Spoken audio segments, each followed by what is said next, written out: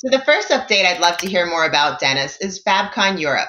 This is an event that takes place in Stockholm, Sweden this year. Tell us more about it. FabCon Europe takes place, like you mentioned, in September, and it's a major learning event for everybody that is interested in learning more about Microsoft Fabric, Power BI, SQL, and AI, and how to incorporate that throughout your entire organization. FabCon Europe sounds like a great learning opportunity. Who is this really for? This event is really for anybody within the Fabric environment. So whether they be data engineers, data analysts, even end users will get value out of attending FabCon. And this sounds like a highly anticipated event, is that right? It really is. FabCon back in March in Las Vegas was a massive success, and I have reason to believe that the Europe one will be as well. So you really think this will be worthwhile in terms of investment for folks?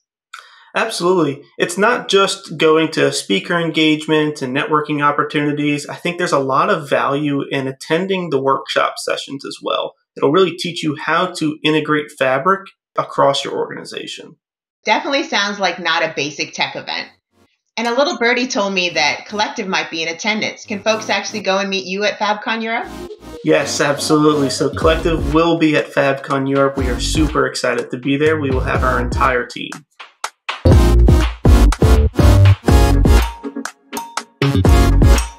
Thank you.